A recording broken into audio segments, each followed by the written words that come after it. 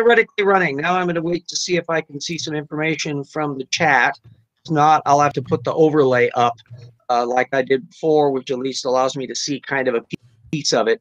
At the moment, I'm getting that just a mess. Anyway, Jackson may or may not be showing. He may be a little bit delayed on it, but we have Professor Dan Stern Cardinale here, because we're going to be talking about, because I'm going to be linking information on him and Walter Walker had done stuff on Carter and Jeanson, and so much. There's delightful amount of stuff to be talking about. So first off, however, delightful. I want to get my jiggery pokery going on screen here. Wait a minute. Let's types the bloody buttons there. Let's get our clickety clack going here. Hey, the wonderful world of typewriters and analog equipment. Welcome to the TIP Project, Troubles in Paradise, the methodology of creationism, tortuganwordpress.com, and of course all the books and so forth and so on, and the links that we put in. All that stuff that I have at the TIP Project is open access. Anybody can download it and make use of it.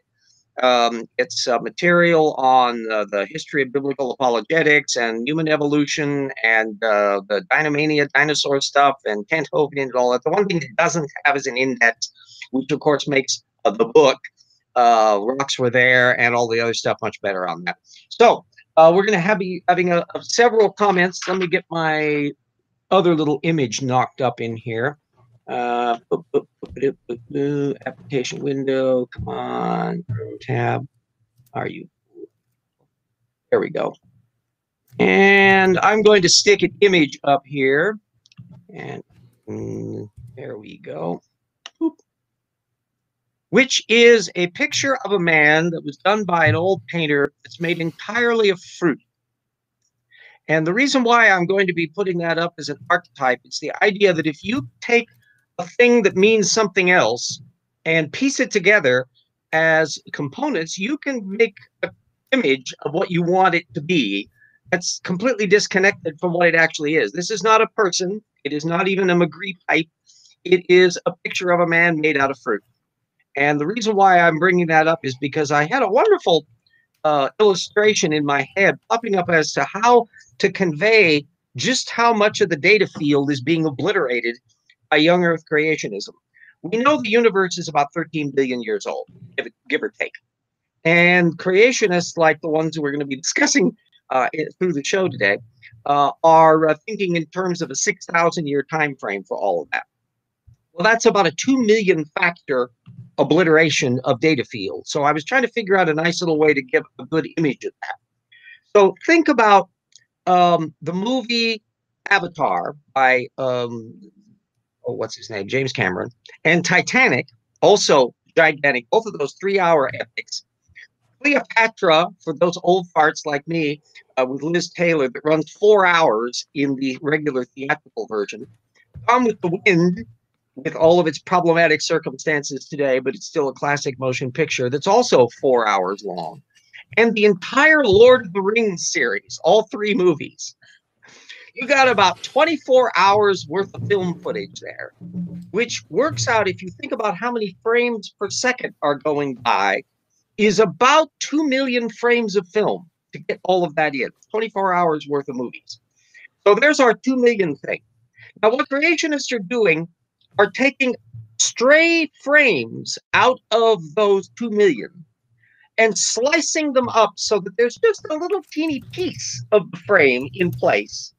And then they're gluing all of them together, bits and pieces, to make one single frame that's just 1 frame long that reflects their cartoon version of things. Say a picture from Star Wars or Casablanca or The Muppets Take Manhattan. It doesn't particularly matter. But they're taking 24 hours of movie, slicing it up, taking bits and pieces out of occasional frames to make a single frame that's supposedly to show that Gone with the Wind and Cleopatra and The Lord of the Rings and all of these others are in fact Casablanca or The Muppets Take Manhattan. That's the differential as to how much data is being thrown out in the field to create the little cartoon version. Now, speaking of cartoons, My current April 2021 Acts and Facts showed up today. Isn't that precious? And it's going to be mentioned in the new book too, because they're going on about extinct radionucleotides. They're complaining about the fossils still say no, missing early evolution of land vertebrates, and the painted desert fossils in flooded mud flats, and there's a whole bunch of crap in all that. So we'll be keeping up on the speed. But the main point is a book that poor Dan is aware of and has had the misfortune of having read already. The Nathaniel Jeanson replacing Darwin thing. Your image is frozen. Oh, there you go. You got a motion again. I may have just been being still. That's a possibility. Jeanson could have that effect on you. Just as I did with Rupin Sanford's book, which I was glad that it was helpful to Erica, because I was able to give her my reference bibliography that isn't, when Rupin Sanford did the book, they didn't have an index. They didn't have a reference bibliography. You had no clue. You would have to go footnote by footnote to find out what they cited. This clown does exactly the same thing. There's no conventional index. There's no a reference bibliography. All of the sources are as you encounter them. So how do you know what he cited?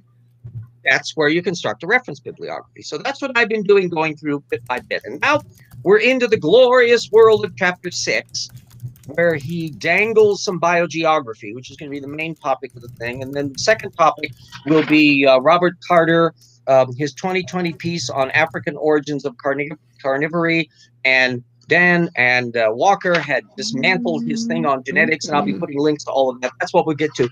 Just in case our stream screws up, I like to get in my thank you to all the patrons for the project right off the bat. And so I'd like to thank Hendril and Colton, Eric, Raleigh, Suris, and Zeshi, our colleagues level researchers, Travis Adams, Ian Chen, Convert Me, Stephen Early, Pete Neal, James Fitzwater, History Minor, Ralph McFadden, Paula Gia, Benjamin Simpson, and the Speed of Sound. Assistant researchers, Duranku, Todas Real, Christopher Johnson, our friends Daniel, Steve Bauman, Marigale Pedos, Insects Are Cool, Devin Miranda Reeves, Morton Nielsen, Paul the Skeptic, Puffalopagus, Bo Rasmussen, Alex Stone, and Paul Williams. And I will continue to thank the legacy patrons that helped at one point or another.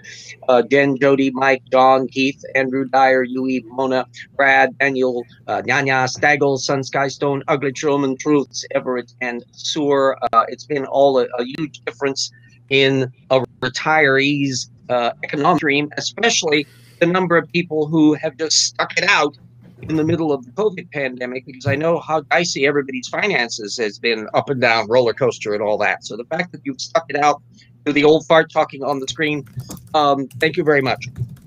So back to the joys of replacing Darwin. What struck me, this is one of the few ones where literally I have no source to link to let the audience track down the sources that Jeanson was drawing on. I mean, he put up a few that are actually existing. They're all secondary stuff. They're just, website material. There's no technical literature involved. But the main point was, on page 155, he drops a parameter. By his own reckoning. What chapter is that? Sorry, my pages are different. I got chapter the ebook. Chapter 6. It's chapter 6, thank you. A couple pages into page 155 of the print copy.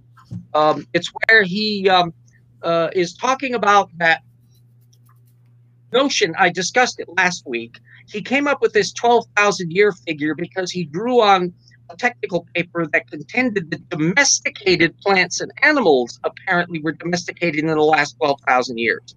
And from which he then leaps to the idea that all of those species would have come about. Is that the part? Is that the part where he says, because evolutionists agree, and we have all this domestication that the evolutionists say took place in the last 12,000 years, that means that necessarily all this other speciation must have taken less time than that? Is that because what he... look at all the changes that have been made. How easy peasy it is to get to the speciation. The problem is that natural species are more than breeds and varieties, and they have more genetics than that, and they have more ecological interactions than that. I'm going to pull up that quote because it is insane. I'm going to pull up that quote because it is legitimately insane. I gotta find it, but I have, not only do I have this ebook annotated, but I've taken screenshots of the best parts. It was in the same vicinity as the little chart that he put up of the number of species versus the number of families. Figured 6.1 or 2, something like that. It was fairly early in the chapter. That's what I did last week. Anyway, he has a quote that I was delighted with. Quote, "If all of them arose within 12,000 years, then at least 2.5 species have formed on average every year." Unquote. But his flood model is not a 12,000 year frame. His flood model is a 6,000 year Earth with the flood 4,300 years ago. So if all of them are coming off of Noah's Ark, it's not a 2.5 species on average every year. It's 7 or 8 species a year. Now, he tries to wriggle some more. Can I give you the quote before we go on? Yes. Because this is bonkers. Everyone should understand how insane this logic is. Here's the direct quote. I got the ebook pulled up. Here's the direct quote. "If the greater variety of breeds took 12,000 years, then surely the lesser variety in species took the same amount of time, or less. By the evolutionists' own logic, species must have arisen in 12,000 years or less." Yeah. Direct quote. "Because we did all our domestication and selective breeding to get all the different breeds we have within the last 12,000 years, therefore, because there are fewer species than there are breeds, these species must necessarily also have originated in that time frame or less." That is, I'm not going to swear on your channel, that is bleeping insane. That is nuts. We do that once in a while, so it does happen. But it's fair to say that it's one of the most gobsmacking jumps to the conclusion. Without him, and if you'll notice from your own looking at the reference material, he offered zero justification for that conclusion jump. Zero. And it's understandable why he didn't offer any, because he can't. Nobody would ever accept that.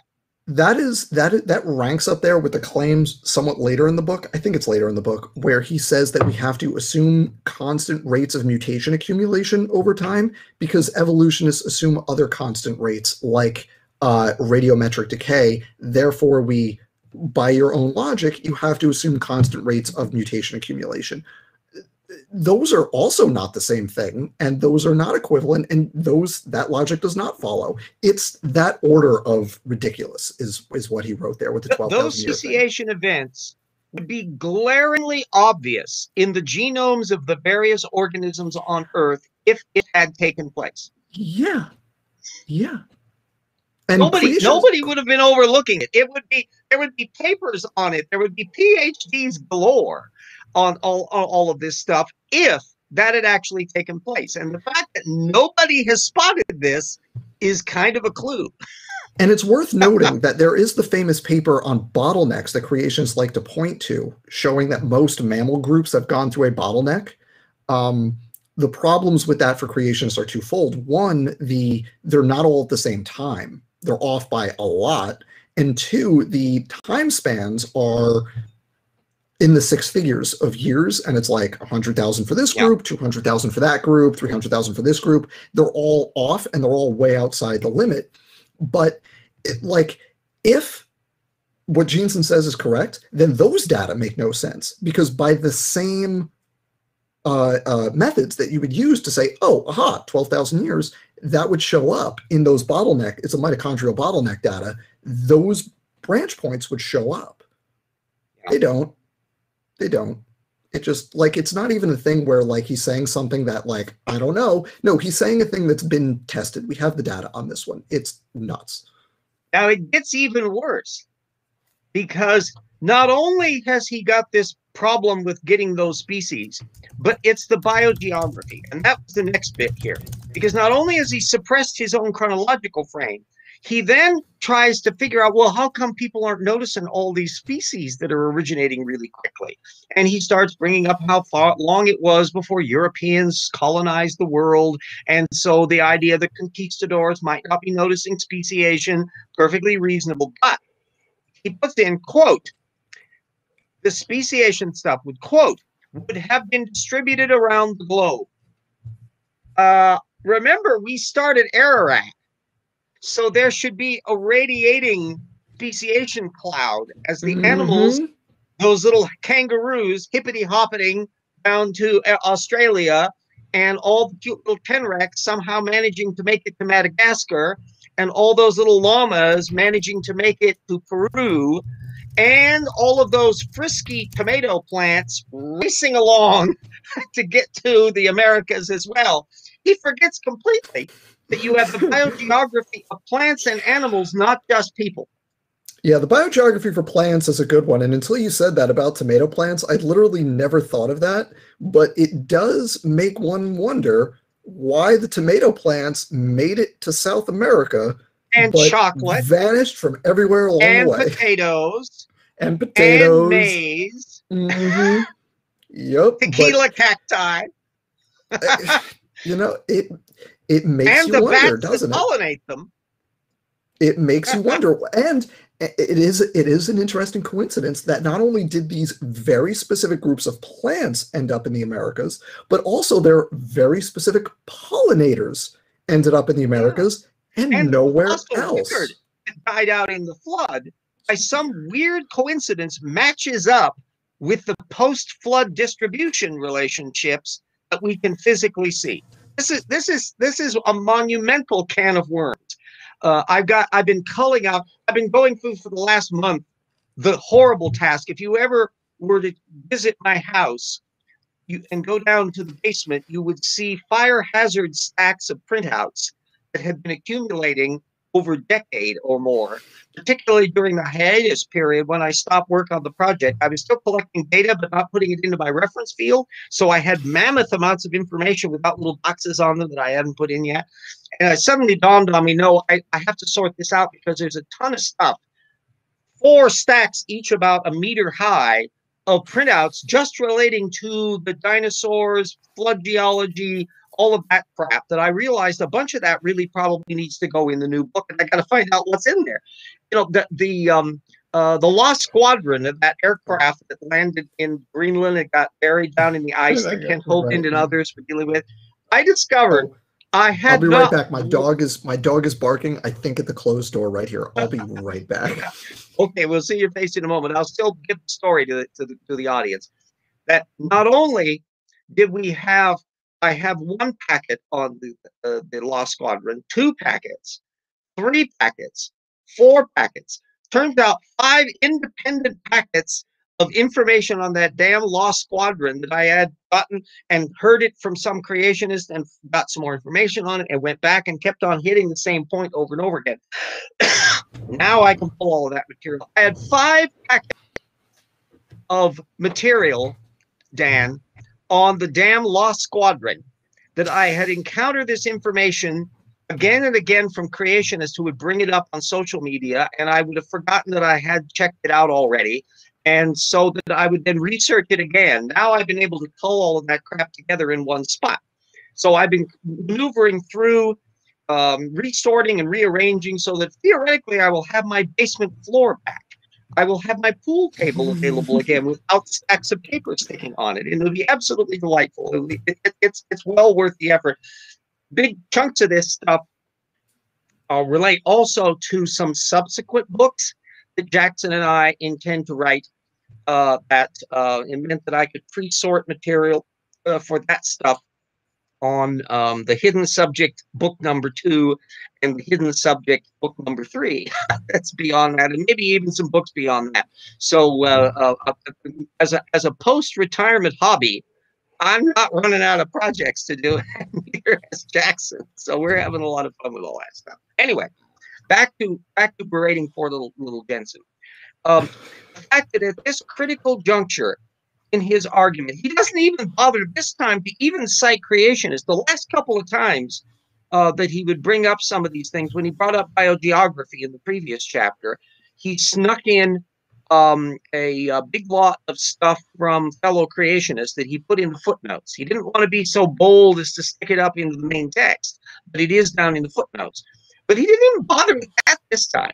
It was just, it's just complete. There's like no references. I just flipped through these pages where he talks about like the fact that we hadn't explored, the world had not been explored. And by the way, Europe is really small compared to the other continents, so maybe we missed it, yada, yada. There's no references for any. He's just making up numbers for no good. He's presenting a bold claim that is, in fact, at the core. It's at the very center of his entire argument. It's one of the most pivotal pieces of assertion, and that he needs to establish that the biogeographical distribution of animals spreading out from Ararat. Oh, we have Walker the walking fish. Don't see a picture yet. Let's see what we got going here. Hello. Hello, first time using Walker. this platform. How's it going, y'all? Hey. We're running amok. Jackson isn't even showing up. He's been kidnapped by gypsies, or some terrible thing has happened. Space aliens. I shouldn't say the gypsy thing. That's that dates me. That's not politically correct. It's not allowed today. That shows you the difficulty. I mean, it was never okay, but now people are recognizing that it's not okay. Exactly. Yeah, because there are people that have been oppressed historically around the world. It's just terrible. Anyway, we're ragging on Jeanson. I know. I heard the the thing where he was saying that the diversity among domestic breeds disproves the long divergence times between species. I had to jump in after that. Yeah. I was impressed when you and Dan did the video late last year, dismantling his genetics and dealing with stuff. You Walker noted the 2011 paper by Trombetta that directly refuted Carter's notions about a particular African haplotype and all that. I go, oh, this is glorious. And so I realized I was going to be putting that into the human evolution chapter that Jackson and I will be doing down the road for Rocks 2. And I wanted everybody to know about it on Evolution Hour because... Oh, RJ, you still there? Uh-oh. Oh, no! We lost an RJ. Oh, no, we lost RJ. Hopefully it doesn't crash entirely. So what he was talking about, everybody, was Carter a couple of months back put up a piece on, Walker, correct me, I think it was CMI, right? And it was basically like 6 justifications for how humanity originated in Africa and not somewhere else in the world, and none of them made any sense at all. And I don't remember most of them at this point, but there were several of them that were contradictory with each other, and several that did not address the fundamental problem of human origins for humanity. Oh no, this is a problem. We're running the stream now. I don't even know who's running. I'm surprised the stream is still going right now. Sorry, everybody. Hopefully RJ makes it back soon. But so to catch everybody up, what we were talking about was chapter 6 of Replacing Darwin, which is he makes some really bonkers claims about biogeography and rates of speciation and does some truly spectacular gymnastics to justify his numbers, like the fact that only European... Oh, RJ's back. Thank you. We're back. Yeah, it re-hooked up here. It's entirely the problem for me, and that's another reason why I wanted to get so much of the intro and crap that I'm going to be linking to out of the way at the beginning of the show, just in case something like this happened. Yeah, that way, because all of the links, everybody that watches the show will know that all the linkages that I'm going to be putting up, I take care of as soon as the thing has posted on Restream, and so that I like everybody to know right off the bat, even if the show were to end up a tiny truncated 5-minute show because everything was all screwed up, but we've already been on for about 20 minutes in that, so that's not too bad. You should, if you can, because you're running the show, you should put yourself back in the power seat. So Walker. Yeah, I have. No, I could care less. Yeah, this mug is not that photogenic, so it doesn't really matter. As Abraham Lincoln said, if I had 2 faces, do you think I'd be wearing this one? Be choosing this one. That's like I am.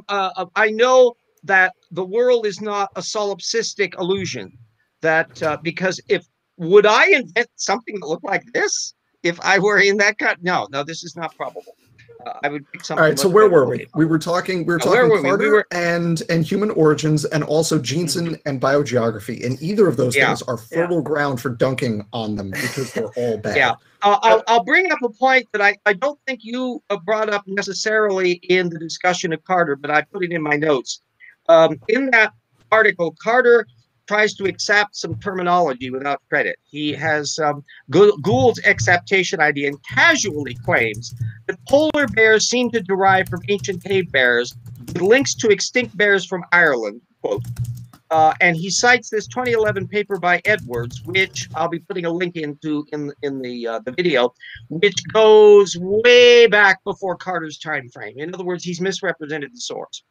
And I don't know if you recall that little bit about polar bears or not, but I just pulled it up, so I'm looking right now because I don't recall. Oh, there it is. Polar bears derive from ancient cave bears linked to extinct bears from Ireland. Thus, acceptation was clear that that's not what acceptation means. Rob Carter, and it also know that the paper as well goes back way before 4,500 years or 6,000 years. It's a complete misrepresentation of the data. How is he using acceptation? RJ, is he using it to mean like anagenesis? Acceptation is. I've never even heard Gould even try to use acceptation to refer to anything in relation to speciation.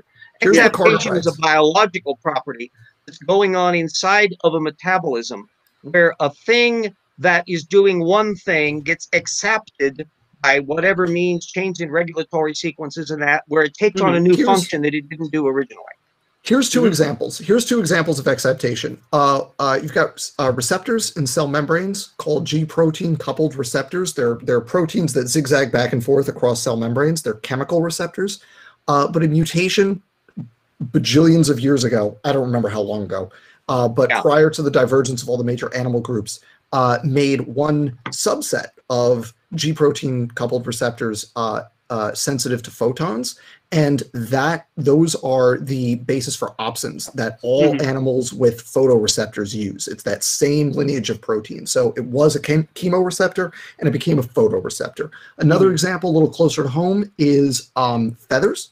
Yeah, that's my favorite one. Vertebrates. Feathers were originally for insulation and only later became accepted for flight, right? So you're taking something that does one thing and it does another thing. What Carter says in this blog post is that the third option is called acceptation. This is similar to adaptation, where a tool is changed to suit a new purpose. But in acceptation, the tool is simply repurposed for a new use. And then he goes and talks about cave bears.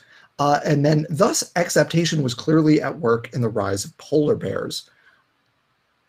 I think he's thinking about the fact that the polar bear has a white coat. But I just wasn't following what he was saying. I think there's been no scientist in the field of evolution who has been as authority quoted and as misunderstood by the authority quoters than Stephen Jay Gould's stuff. He's using it to denote a change in function without a change in structure. So what he's saying is that the claws of black bears are great for digging up roots, and the teeth are good for stripping berries off a stem. Those same teeth and claws are great for killing seals. So it was adaptations for herbivory were then accepted for carnivory. But without any new components in that, now I don't think Gould would ever have classified it as an acceptation.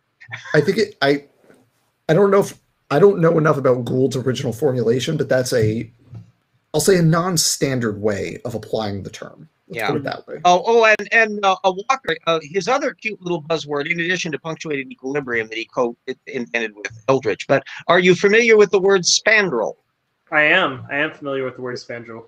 That's another Gouldism, and that's another word that is one. I love it as a concept. Spandrel is a thing that originally does one thing and then generates as a byproduct a secondary thing that doesn't actually do anything yet, and then takes on a function that it didn't have before. It's different from an acceptation. Anybody watching it's one of the foundational papers of the second half of the 20th century in evolutionary biology. It's called the Spandrels of San Marco. Spandrels of San Marco. It's a very theoretical. Richard Lewontin. It's about this idea. A spandrel is a thing in architecture where if you have a square frame and an arch, you end up with this roughly triangular space, and that becomes an architectural feature in itself. But it doesn't originally serve a purpose, but then it can be co-opted to be functional subsequently. And Daniel Dennett snarked, "Excuse me, but that's actually a pendentive." I think Jackson's in the backstage. I don't see him floating around here. Okay. At least not on my window. I supposedly can have as much as 6 people, but I'm not seeing an additional bit to hit. So if I do, I'm apologize. I'm still getting connection issues, difficulties, but I'm not seeing any window showing up for him. So if that's, let me look downstairs. Wait a minute. Oh, there. Yes, he is. Yes, he is. Let me press the button and test the odds here. That's horrible for 4. Why did it divide it like this? What? That's terrible. Why am I so big? Come on. I'm trying to get him in. There we go. Well, that's awful. There we go. That's not let me try it like this. It's gonna be a Fibonacci as we continue to add more people. Don't the Fibonacci shows. Divine ratio it. Just make it like. Don't make me big. At the very least, RJ should be big. Hey, but you're the one with the PhD here now. You have matter. Bragging this is rights. Your show. This is your show. I know, but I am but a lowly BA in history. Who am I to say? And I am somebody who is totally offended. Sal Cordova, Bill Dembski has called me smarmy, so I am but pond scum compared to the lofty people. Anyway, we've been going on about mad at me once, so that was fun. We've been going on about the joys of Robert Carter and Nathaniel Jeanson screwing up on stuff. Jeanson has blown his argument to smithereens on the biogeography issue. I mean, if he'd only been honest enough to say what his model was up front and make a point of trying to test it out evidentially bit by bit, but he's keeping it dangling in the footnotes and the references without even having a way of dealing with it, and that's just bothering the heck out of me. I have noticed. Also, yeah, go ahead. Oh, I was just gonna say, I feel like I don't even know how the creationist arguments like seem appealing, because I feel like I guess as I've learned a bit more about genetics, it becomes obvious like how bad they really are. I don't know, like the one that we were talking about earlier, where he was saying that like the selectively bred organisms, the diversity that we've generated there easily outmatches like wild organisms. You could easily test that, right? You could just say like, what's the ratio for synonymous sites to non-synonymous sites? That's like intro-level bio stuff. And then compare it across species. You can objectively measure the rate of evolution in different lineages. Like you can do that math. It's not that hard. You can even just find a relative. That's the book that I just got, was on evolution in action. Yeah, it's on comparing different lineages and seeing the rates of evolution. Yeah. The irony is that the shell game that the creationists have to put up is that if there had been a differentiation, there's actually 2 functional bottlenecks in their model. The first bottleneck is the Adam and Eve bottleneck, and the bottleneck for all the created kinds that were made in Eden. There was only a single creation event taking place over a week. That's it. Everything that comes afterward is merely variation within a kind. And all of the kinds that will be the ark thing, they don't bother about the insects and the plants, will then go on the ark, and that's whittled down to just the 2 or 7, depending upon whether they're clean or unclean, and then your Noah's Ark and family bunch that come across. Then that's only 4,300 years ago. That bunch then is the second bottleneck from which all extant species must have derived. Well, recently, that's younger than Ötzi the Iceman. Every single organism on the planet would betray those bottlenecks. It would be as plain as day. You couldn't get around them. They wouldn't have to be hunting around in the genome for them very hard. They would stand out like a sore thumb, because that's way too recent for the toolkit that genetic reconstruction and paleogenomics can do. There was an example, I can't remember whether we cited it in this book or a previous one, about there was a species of, I think it was a lizard or something, where it was parthenogenic, and they were wondering how it had derived, and they realized that they had the genome of the lizard, and they could deduce what the other Yeah, they could deduce what its original parent was, the one and eventually they found the actual animals that were generating that particular. They predicted exactly the genome of it based upon this parthenogenic lizard. Wait, well, that level. Do they make? So you're telling me that evolutionists make predictions and then test them? Shocking, yes. Shocking, isn't it? But Jeanson makes predictions. It's funny because the guy who's he curates the museum at LSUS. He like does his research on parthenogenetic lizards, and so I happened to go there, and he gave me the paper on it, and I was like, RJ, check this out. Yeah, it's cool.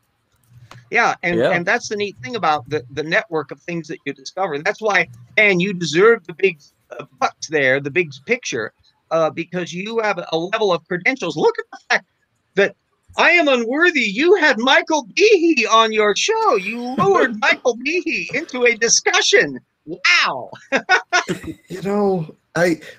And I will say, we were just talking via email today. We're going to set up another one. He's going to come back.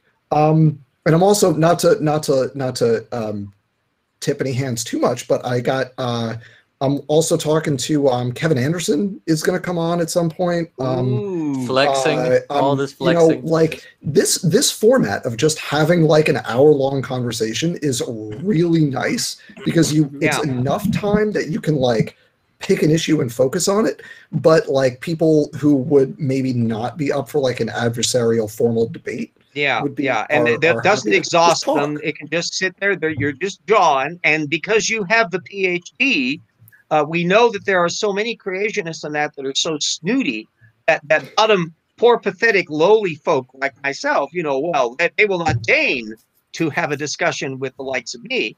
But you have some credentials at a university that make it sound much more useful. Although Behe was still just a vacuous nothing.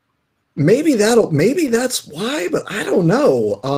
But honestly, I'll take what my rinky-dink little channel. I'll take what I can get. Channel is Creation Myths. Everybody, like, subscribe. It's link. What it is. Just gonna get that. I think Thanks, Angelo. No, Sal. Honestly, I think was fuming over the fact that you had the Darwin tetrapod devouring creationism, and he was talking about how blasphemous that was. And I was reminding him that that's Philip Johnson's trope. He was railing on about that in the early late 1990s, and I think that's where Sal got it from.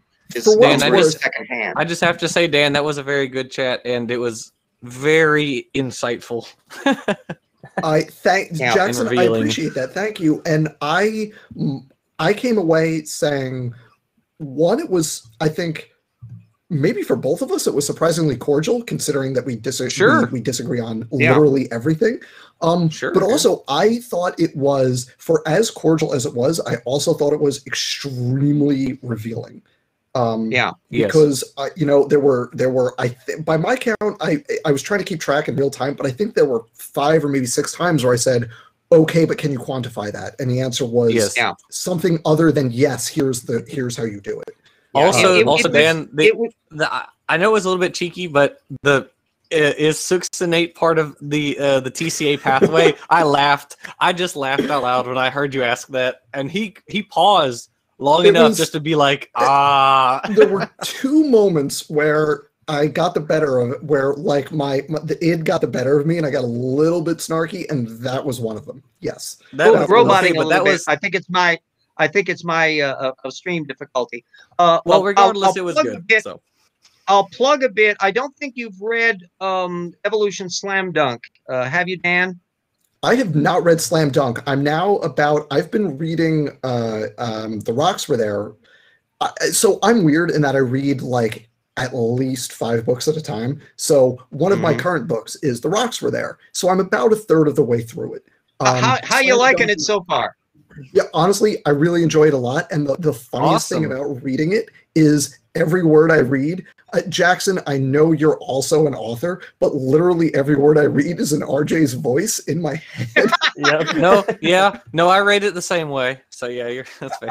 So it's anyway in the Evolution Slam Dunk, I had an extensive section on Michael Behe and the chloroquine case, and the thing that I observed about that chloroquine matter is that Behe has a terrible problem conceptualizing the nuts and bolts nitty-gritty of what's going on at the biological level.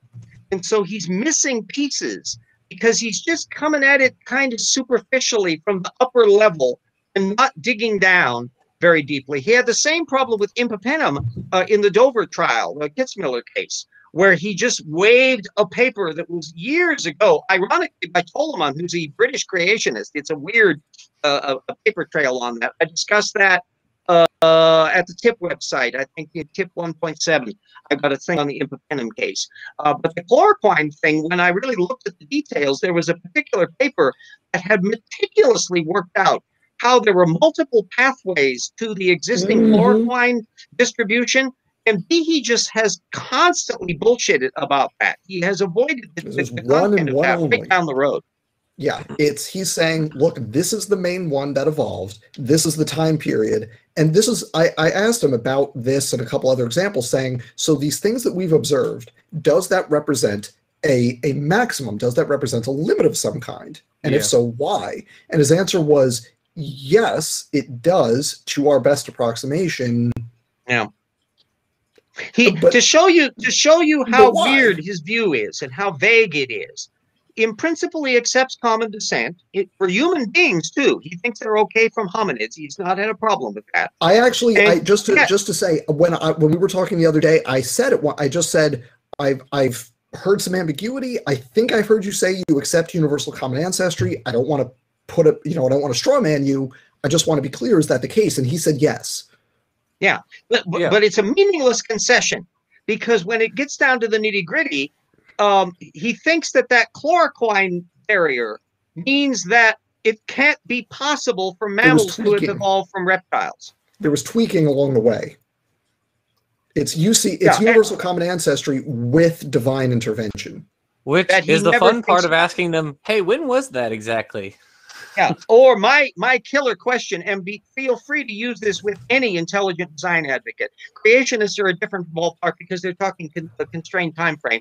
But ask them, how many design events do they think occurred during the Mesozoic? Well, that involves mammals and birds and dinosaurs. Where that gets to, though, is, well, you identify changes that are beyond whatever threshold, right?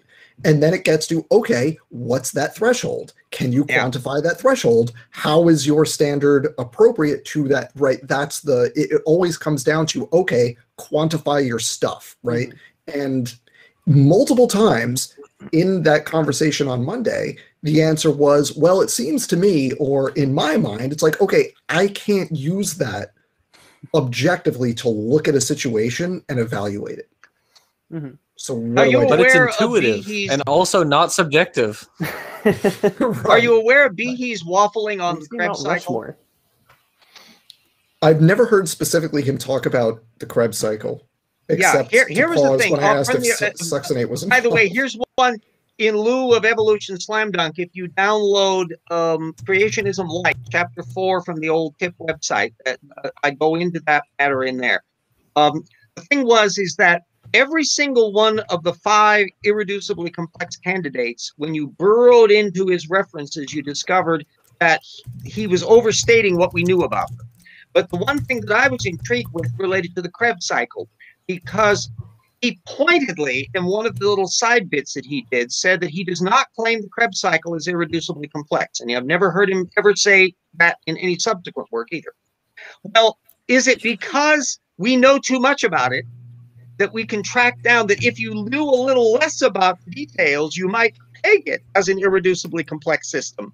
And that's the problem with the examples that he kept on giving, that there were huge amounts of information that he didn't know about the structure of the flagellum, about the development of the immune system.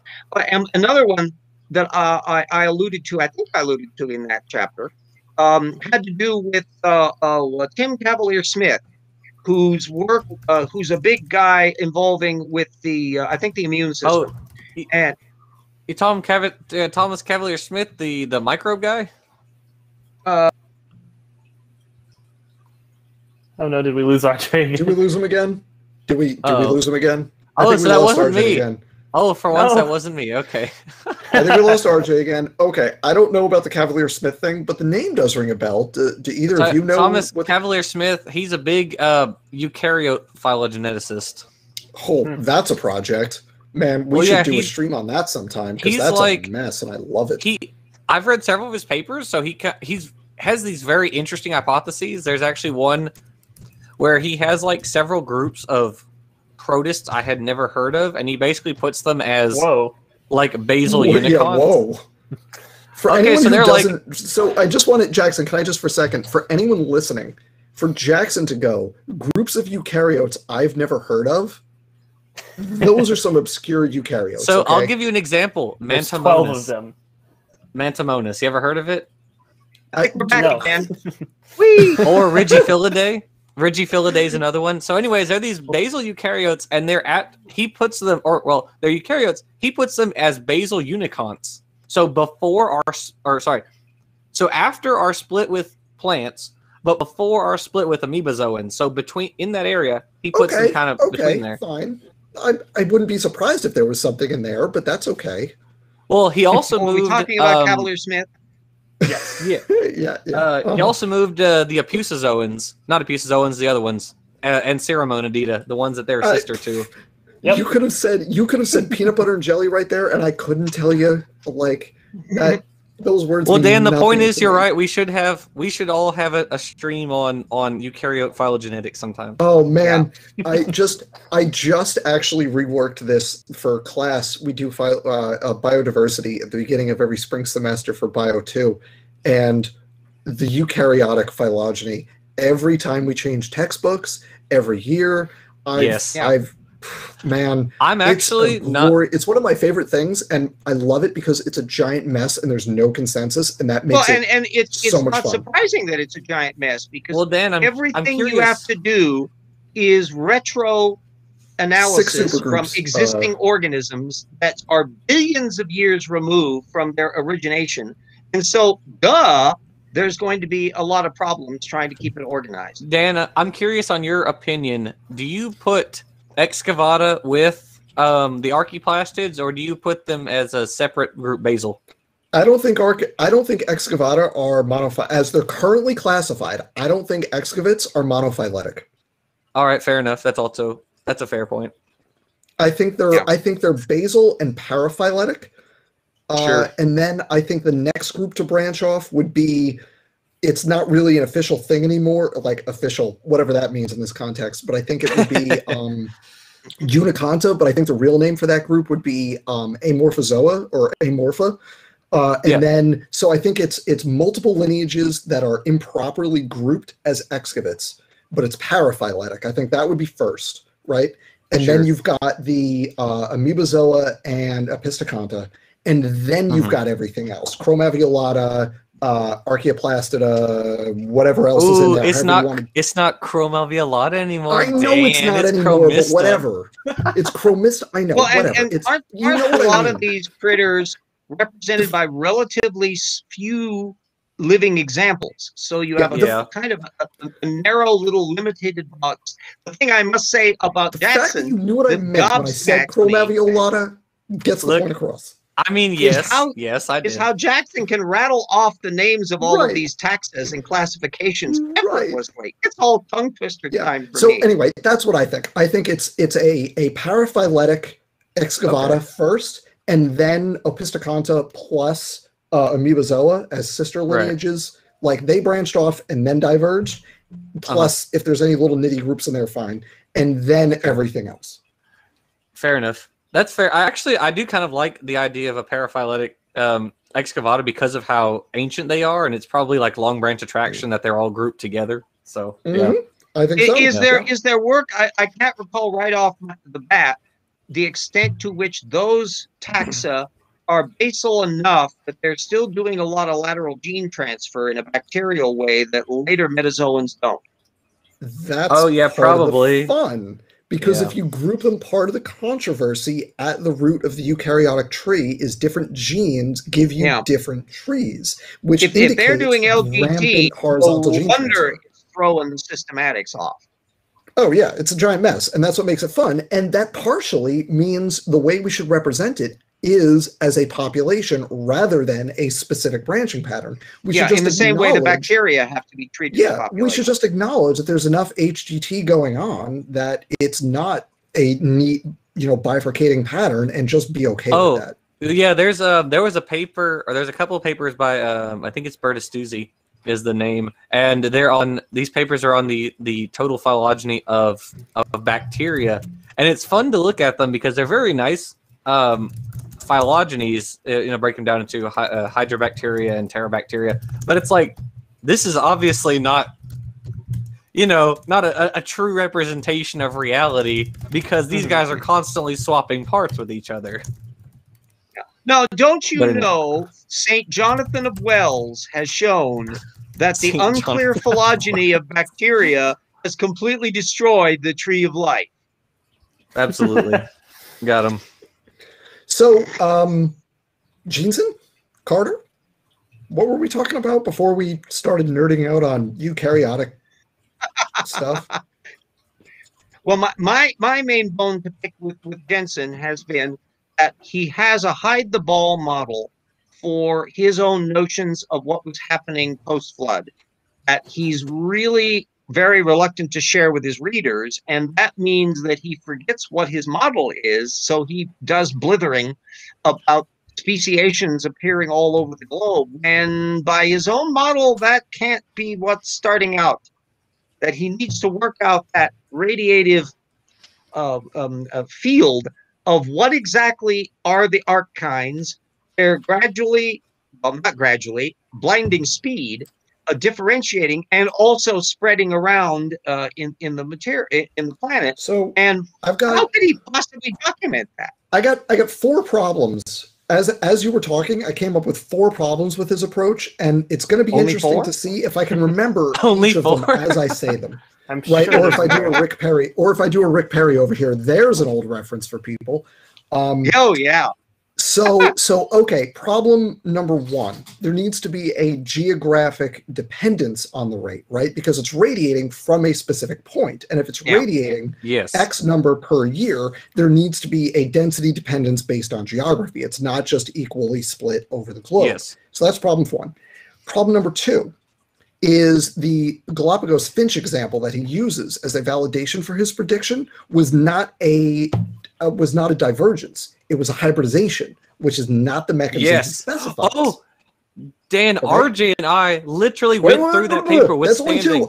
I got to remember that I can't forget the other ones. So just give me a second. Hang on. I think they're gone. The other one. Okay, Rick Perry. EPA. I forgot the other 2. I'm so sorry, Dan. Department of Education. Walker it is perplexed. He has no clue what we're talking about. Linear. No, it was from the debate. Number three, linear. He says the speciation rates have to be linear. And then, RJ, I know you have the book in front of you. You can look at his graphs, and those are not linear graphs. He takes a non-linear path and draws a straight line, but it is not linear. It shows adaptive radiations. It's stepwise. It shows adaptive radiations, not a linear pattern. That's 3. I'll remember the 4th one, but I got to deal with the dog. Yeah, Walker, I don't know. All he's got to do is just draw a line that's straight, and that makes his model correct. Well, RJ, you remember when we went over that paper on the finches with standing, and he didn't understand it? You remember when that happened? So it was after. I think it was after the debate in quotes we had with Neff. So we went over to Neff's channel for the after show, and Standing was there, and we talked to Standing about this paper, the finch paper, because it's they call it Big Bird or whatever. Yeah. And so we were like, I'm familiar with the example. According to the paper, this is what they expect under hybridization events. And he like clammed up. And then Neff came in with something else, and then we talked about that for a while. But yeah. I don't remember the 4th problem. I don't remember the 4th problem. So just go with the 3. The 4th problem was the EPA. Yes, exactly. The Gene Leitner is the one that I always like to remind everybody of. She's functionally done the baraminology paper, working out what the avian kinds are, and I think it's like 197 or something like that kinds. But the point are the diagnostic finches, because she not only has all the finches in a single kind, but a bunch of their evolutionary cousins. So she has 1,200 species, all in a kind. Obviously, every single one of those had to have originated by whatever archetypal finch kind was kept in the little cage aboard the Ark, and then flitting out from Ararat makes a beeline for the Galapagos, I guess. Are we talking about like all are we talking about finches or like tanagers? Or do they include all of them? In the traditional finch family, there isn't 1,200 species, and they're close cousins. Both tanagers and finches. Right? I actually got that wrong. Yeah, they're tanagers and finches are both. They're their own families. Fringillidae for finches and Thropidae for tanagers, and they're both passerines. Yeah, and the grass quits and bullfinches. They're also close to the tanagers and those kind of things. The main point is Leitner has functionally accepted all of the evolutionary relationships in the immediate vicinity of finches. So any creationist that tries to argue that, well, those Galapagos finches don't demonstrate evolution, they certainly do, and we can cite a creationist who agrees with it. By the way, Leitner conveniently leaves out 100% of fossils. She never deals with any fossil data, so she tries to work out what the avian kinds are without any reference to any of their fossil records. So needless to say, Hesperornis and all those other bunch, whoop, off her scope. So is it like all Passeriformes in this one avian kind? Because if so, I would assume that's ridiculous. Bird families are kinds for her. And that's, again, very traditional. The view of kinds going back into the 19th century was at the family level. So there has been no evolution of the creationist baraminology models in the last 150 years, if you want to get really picky about it. With the one proviso, human beings have got to be their own kind. And Jeanson says that specifically, and it's, I think, my favorite line of his entire book. It is the greatest, like, just say the quiet part loud of it, except for maybe that creation.com/fitness where at the end they say we can only win if we change the definition. Maybe other than that, because that one's really. But that's great. The one about humans being their own kind, like obviously, except humans don't count, is incredible. And while we say, I don't know how, RJ, I don't know how long you plan for this to go, but I'm going to just try to find that line. As long as we need to, or as long as the stream runs. It's amazing. I'm going to try to find that line. It is the greatest, most revealing line of Jeanson's entire book. It is And that is the human evolution core, regardless of what any creationist says. All creationists are obsessed with human evolution, and they may or may not focus on it. Even Philip Jeanson, who spent most of his book, Darwin on Trial, not discussing human evolution, it's still revealing that his single longest chapter was the one on human evolution. So they have got to keep humans separated from a lower order. And that means they have to get into a mess when they deal with all of those almost humans. So then they have to deal with whether or not Neanderthals are actually humans after all, but not Homo habilis or whatever. Y'all are more familiar with like the Eck literature than I am. What do they say about like the phylogenetic nesting problem? Because the only thing I've ever seen is they just like, oh, well, Lucy was a monkey. You take that one. That's it. You got that one. Okay. The concept of like any creationist phylogenetics is hilarious. That's what they say. Shh. Ooh, that's what they say about the nesting problem. Walker, have you seen one of the papers? So RJ and I spent chapter 5 discussing baraminology, and we talked about so many papers where it's just they get to the point where, I mean, they reify the whole of creationism is about like reifying something that is arbitrary, that is like definitionally arbitrary, and so they are trying to build a hill out of sand, and I think they know that, and that's probably why most of them aren't engaged in baraminology. That's why like so few of them actually do it when they have to. Like, this is the one thing you guys have to do, and none of them do one job, and don't rely on barcoding to do it, because that doesn't work. Because that makes humans it's makes it way worse. It's pretty hilariously there's bad. no way. And to give you a bigger context on this, Dan and Walker, the thing that, if you look in anti-evolutionism in the 19th century, it was very easy for them to keep humans separate from everything else. So the kind of debate that we get into in the modern era of creationism wasn't a problem for them. You could have creationists who would allow the trilobites and dinosaurs evolve. That was okay, because humans were special and there was nothing connecting them. Oh, there were those Neanderthals, but those were just deformed soldiers from the Napoleonic War or something. And there was virtually no fossils. You had some skittery stuff that was showing up from Asia, and all of what we now know about African fossils, which, by the way, Darwin suspected that humans originated in Africa. But nonetheless, there was no evidence for that until the 1920s and 30s and then on.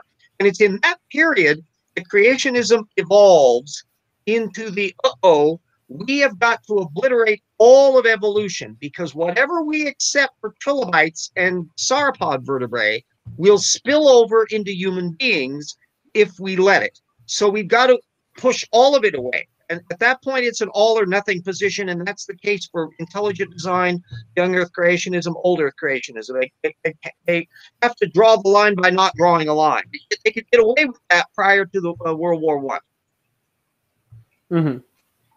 Yeah, and I think Dan is frozen up there. He was roboting a little bit. Frozen. I'm just scrolling. I'm trying to find the specific passage with humans and like but humans don't count because reasons. I'm gonna find it. I have, because what I did as I read replacing Darwin, I was taking screenshots and annotating the screenshots. So I'm just scrolling through. I have it right here, and I'll read it when I get to it. It's boy. Have they ever proposed a tree for Hominidae at all? Yes, actually, I have. I actually have one in this. In this one, there is a tree, and I'll show you. Just give me a second. I will show you the tree for Hominidae. Have like gorillas and Pan as like? Yeah, it's gorilla. So it's orangutans on their own.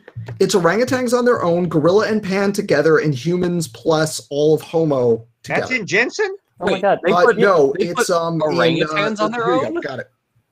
Wait, orangutans are a separate kind?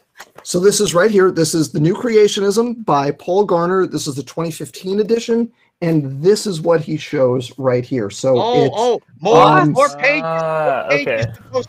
So it's here you go. Does it have Australopithecines by themselves? So it's orangs on their own, and then this branch right here, this Y-shaped, that's chimps and gorillas right there, and then down here, these extinct ones, those are the Australopiths. So those are not sharing common ancestry. Those are all extinct. But related. Up here we have in their own separate line. Neanderthals and Ergaster and Erectus and presumably Floresiensis in there, right? So you've got more PDS groups. for you to post. By the way, does the Garner book have an index?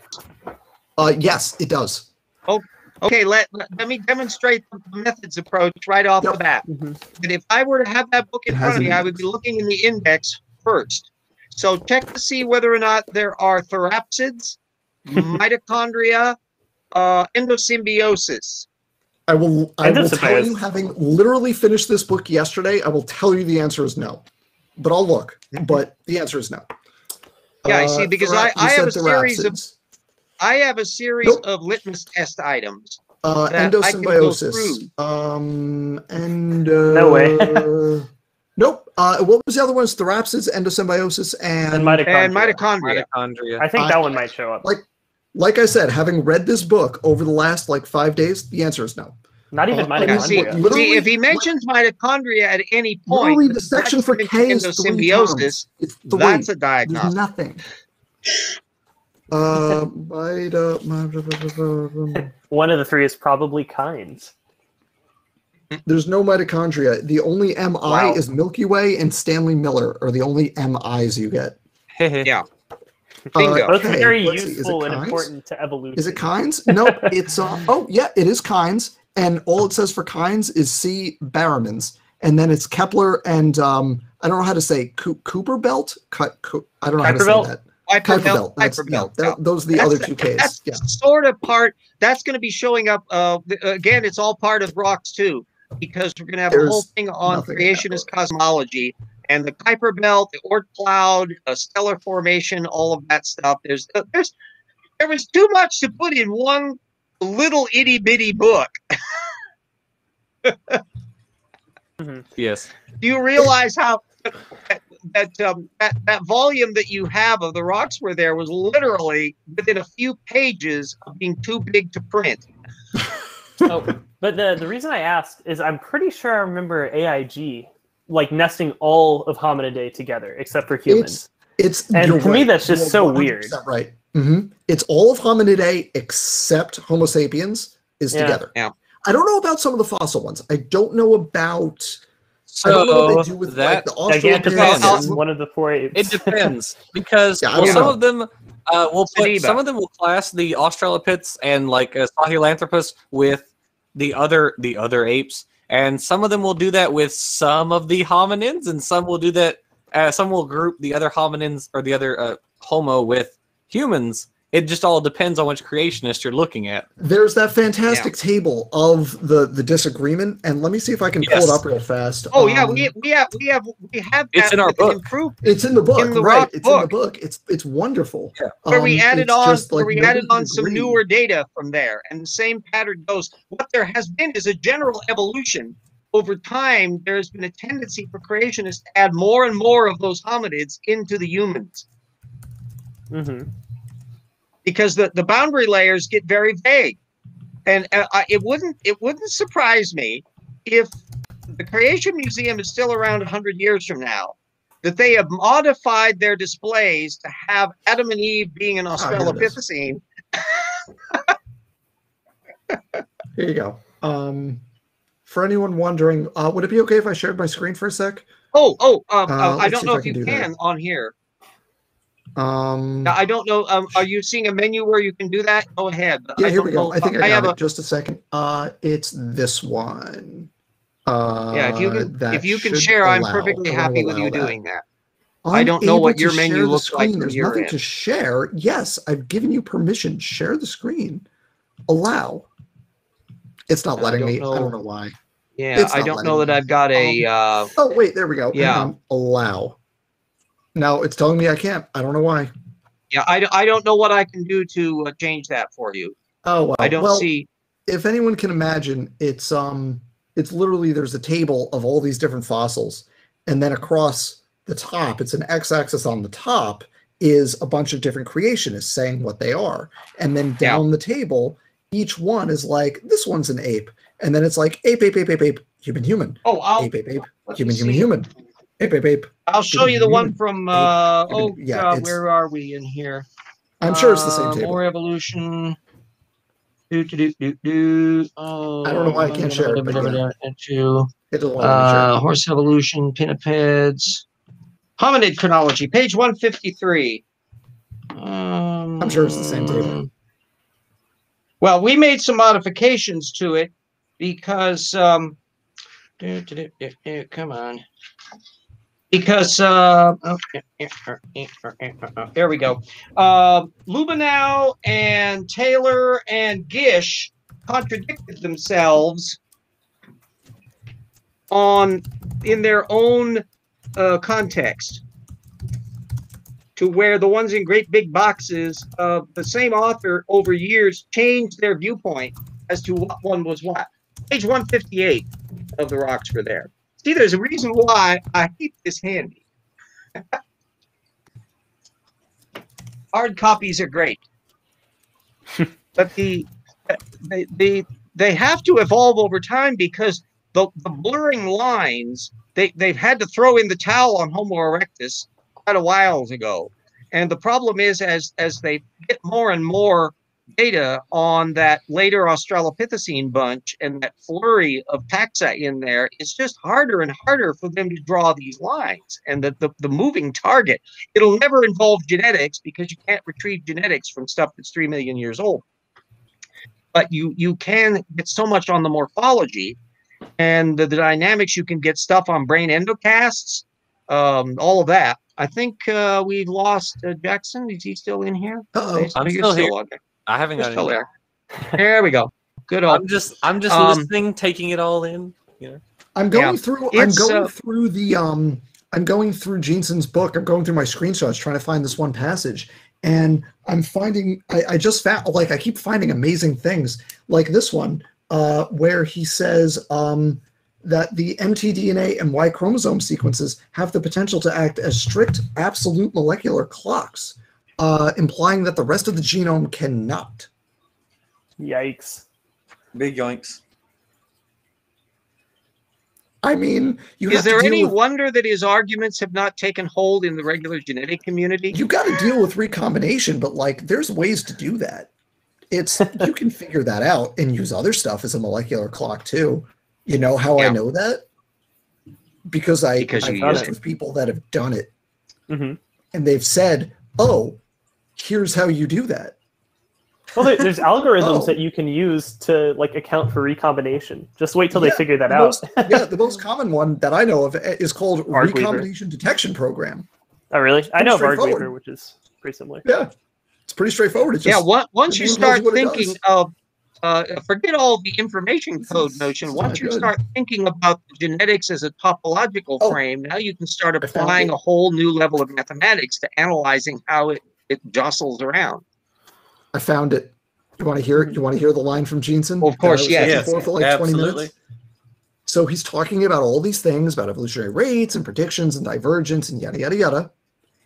To clarify, the prediction I made above for animals naturally has an exception for humans.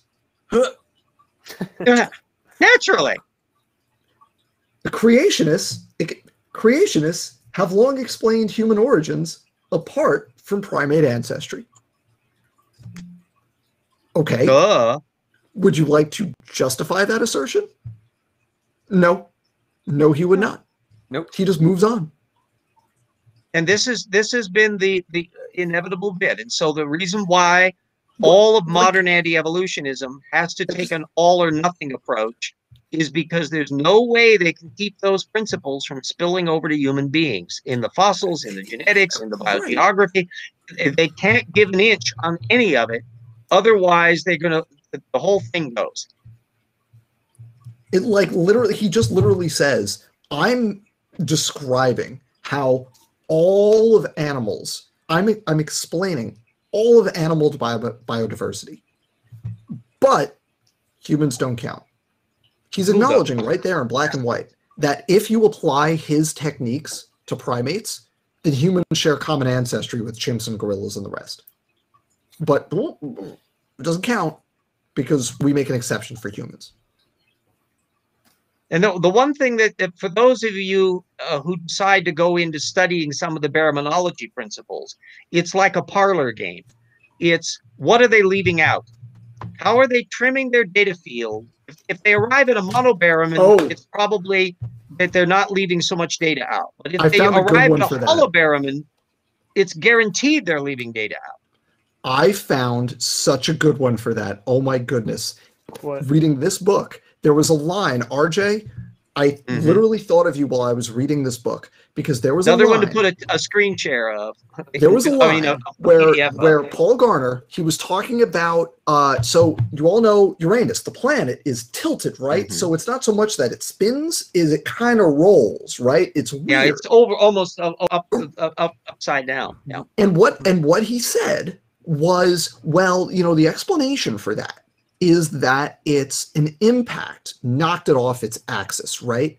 Well, that doesn't make any sense because if that was the case, that would have ejected all of its moons. And 5 of the Uranian moons are in line with the equator. And I read that sentence and thought, he didn't say there were only 5 moons. He just said there were 5. So I went and looked it up. Turns out there are 20-something, 30, I forget the number. It's a lot more than 5. They found a lot, and all gas giants have way more moons than they realize. Not only are most of them not in line with the equator, but just as Garner said in this book right here, if there was an impact and it caused that shift in axis, it would eject most of the moons. Put a PDF of that up. You're going to be having more and more. I'll snap it for you. Yeah, because that's an issue that's going to be coming up again in rocks too, because there's a whole discussion. Here's the punchline. Gas giants. Here's the punchline. Garner says that, well, if there was an impact, that would knock the moons off of the equator and eject some of them from orbit. But 5 of the biggest moons are along the equator. And I went, that's what he said. 5 large moons are along the equator. I said, that's weird. So 1, there are a bunch of moons that are not along the equator, and 2, Uranus has the either because he doesn't know about them or he's suppressing information. No, he knows. Uranus, because the wording was very precise, and Uranus has the largest difference between planetary and lunar mass of any planet in the solar system, meaning that a bunch of moons were ejected at some point, exactly as you would expect. But you know, I can trump all of your Garner quotes with Henry Morris from the 1970s, who insisted that the craters of the moon were created by lightning bolts thrown by Saint Michael in his battle with Satan. I am not making this up. RJ, you remember when I did the video on misunderstanding abiogenesis? That was the people who did that video, and I'm drawing a blank on the names, but regardless, they're not creationists. They're not young Earth creationists, let me put it that way. But they believe there was a battle between, like, angels riding dinosaurs and demons. Oh, that's where you have a whole subculture of wackaloonery that goes along, where bits and pieces of creationism are picked up by ancient astronaut crowd and the super civilizations of the past, Cremo and Thompson, who are often secondarily quoted by creationists, but they're Hare Krishna Hindu creationists who think that human beings have been around for millions of years as advanced people. And so you get this weird cross-fertilization then with that and the cryptozoology bunch, and then you've got the intersections with the UFO crowd, and you get these weird cross-fertilization stuff that goes on that you think, if there's any limit to how stupid people can be, just leave it at the door. They're going to outdo you. Exactly. It is after 11 o'clock, so I do need to be going to bed relatively soon. Yes, and we've been at it a little over an hour and 15 minutes, and we want to thank you for coming and having a discussion here. You're always welcome at Evolution Hour. We'll see you all next week, and we are. Just wait 1 second because I need to put on my stupid rocks advertisement. Let's see. There we go. Get that in there. Because that's called shameless plug time, as we have share the old screen. There we go. Peter did a wonderful job of assembling this ad for our book, and we like to get it across in there. Whoops! Come on. Am I not seeing the thing on the window? Yes, I'm not seeing it show up. Oh, no. Well, I'm not seeing it on my screen, but if everybody's seeing it, fine. Anyway, the rocks were there. Yeah. Get RJ and Jackson's book, everybody. It's good. Never mind. Buy our book. There we go. Forget Give that. us royalties. Buy the book. We want money. Buy the book. Yes. First of all, it makes an excellent doorstop because it's very heavy. And if you throw it at a creationist, you can break their skull with it. And even worse, if you read the contents to them. We do not advocate violence against creationists. Usually. Yeah. Most of Anyway, we are now ending the stream, and we will see you all next week. And hopefully, we'll have a little better connection, and we'll be able to find out if anybody was watching the show because I never got any of the chat stream.